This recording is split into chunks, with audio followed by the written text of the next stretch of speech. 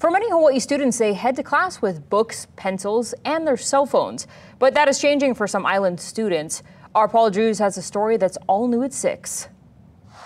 It's back to school at Iolani, and in addition to the change for students of returning to the classroom, there's also a change in the school's cell phone policy.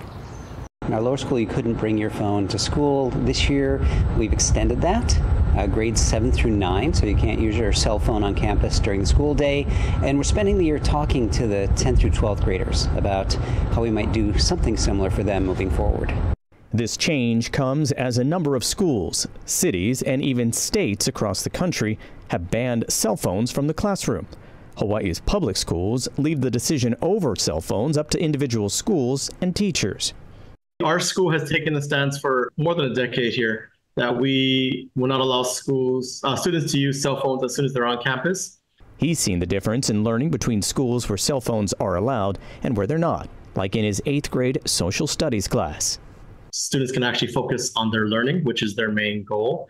They can socialize, which will help their social emotional learning.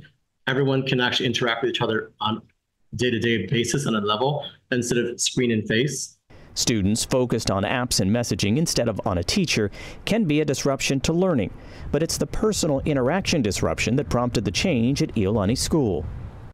If you spend a lot of time on your phone, there's something else you're not doing, and the research and all schools believe kids connecting with each other is a really important part of growing up.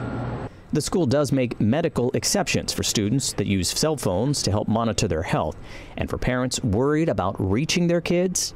We all went to school, right? If we needed to get in touch with parents, we know how. If the parents need to get in touch with their student, we know how, right? So it's just falling back a little bit to the way schools used to operate. So what's new at school is more of them are going old school when it comes to learning without cell phones.